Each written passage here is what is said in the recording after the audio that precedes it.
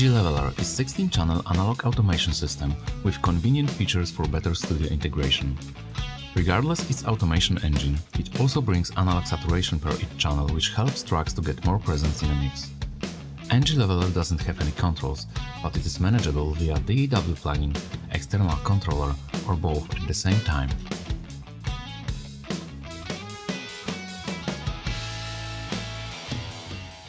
So right now I will open ngLEVELER plugin and explain some of its features. Currently I have opened Pro Tools Session, but we support all major DAWs available on the market. So that being said, we also support VST2, VST3 and audio unit plugin formats. So to connect ngLEVELER plugin with the hardware unit, we have to select proper ID from the drop-down menu. And one important thing to mention is that there is no real limitation when it comes to the number of units that can be used in scope of one session. Basically, we can use as many as we would like. So right now I'm going to connect with the hardware unit.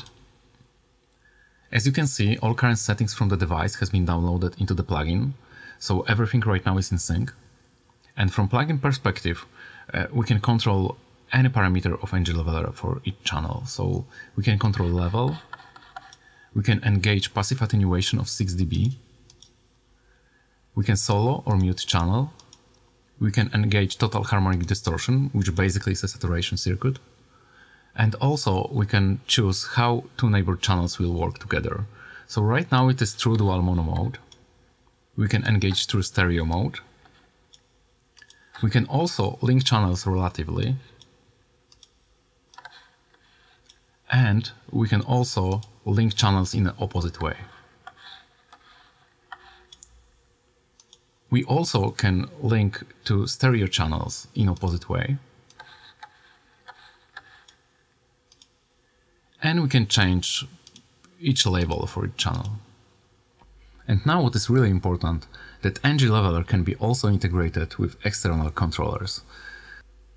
So from the controller level, we can change the level of each channel, we can solo or mute, we can engage THD, we can engage stereo mode or dual mono mode.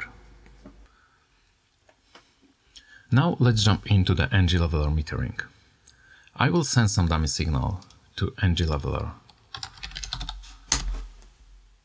To do so, I will create a hardware insert in Pro Tools. So now, as you can see, signal is received by ngLEVELER. It is processed and then it's going back to the DAW. And metering on ngLEVELER was created to give you an idea how changing the level of particular channel affects the output signal. And if I will start moving this fader on the plugin, you can also notice that output signal will change accordingly. Now I would like to explain how automation works in ngLEVELER. Because ngLEVELER is fully managed via the DAW plugin, we can also automate any parameter of this particular plugin.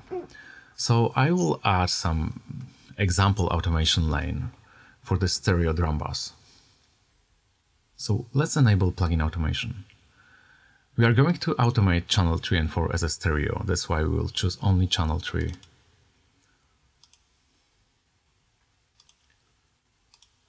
Now let's select this particular parameter, which is channel 3 level. And I will draw some example lane.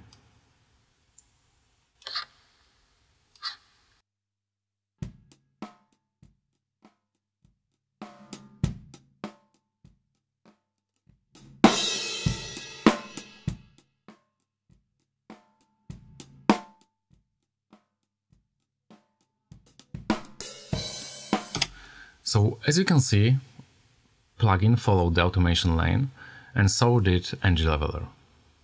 Now let's use a plugin to draw the automation lane. I will use a touch mode for this basic example.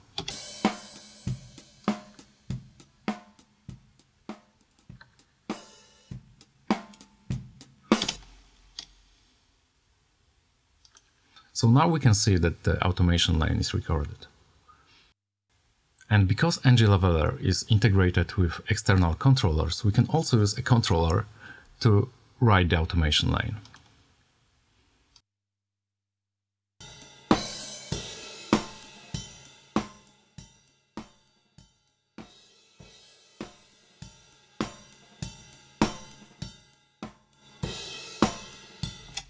So now we can see our lane is also recorded.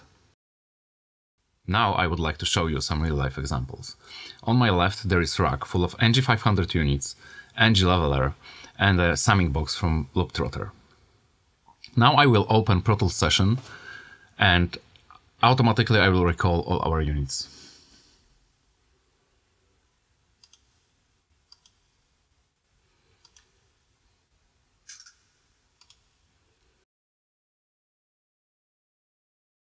Now I would like to explain you a setup because it can be a little bit confusing.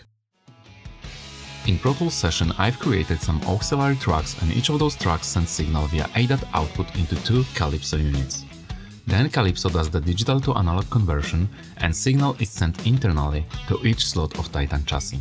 So we have 16 channels of processing via WesAudio units, then signal goes into ngLEVELER. In this presentation, any level modification via fader move or automation will be performed on this stage in analog domain. After ngLEVELER processing, signal is sent to the Looptrotter summing box, it is summed into stereo track and sent back to the DAW. What I would like to emphasize is that having compressors right after the DAW and before the summing stage prevents us from doing any automation. And the reason for that is, if we would like to do the automation in the DAW, then we would affect how the compressors behave because we would change the input signal of the compressors. And this is not what we want to do. We would like to have automation after the compressors and before hitting the summing stage. So now let's get into the session. I will play you a few moments of this song so you get the idea. Frustration.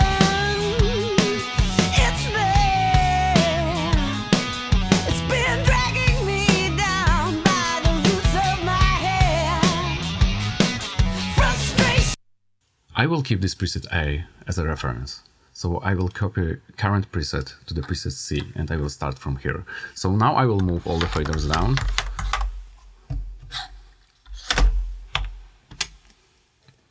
So let's try to get the right balance.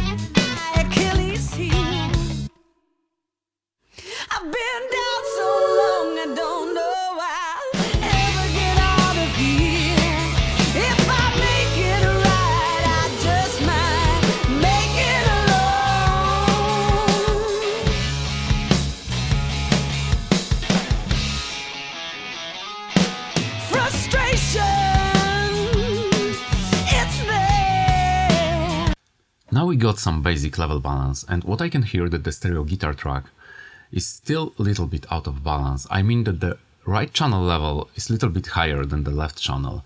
And this is actually a very good example how we can use relative linking to remedy that. So let me solo guitar track and I will try to get the balance right.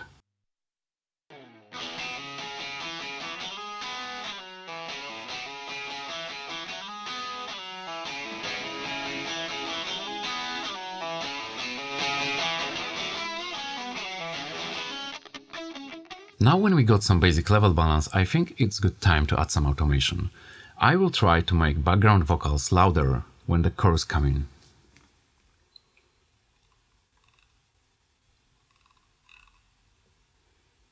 So I will add automation for track 13, which is background vocals.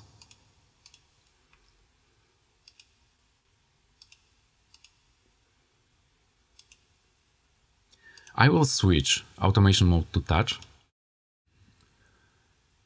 And I will use this Yukon controller to record the automation.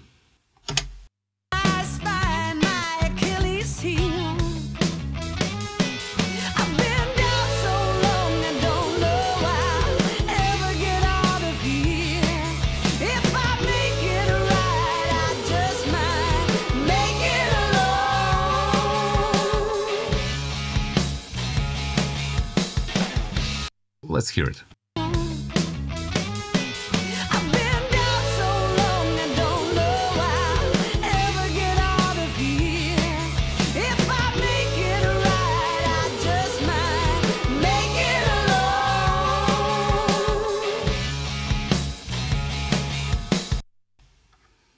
So as you can see, our analog automation is properly recorded into Pro Tools session.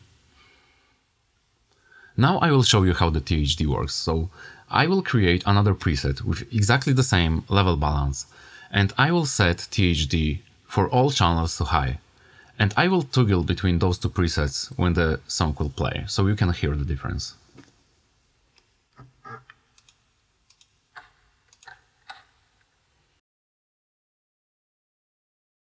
Let's hear it.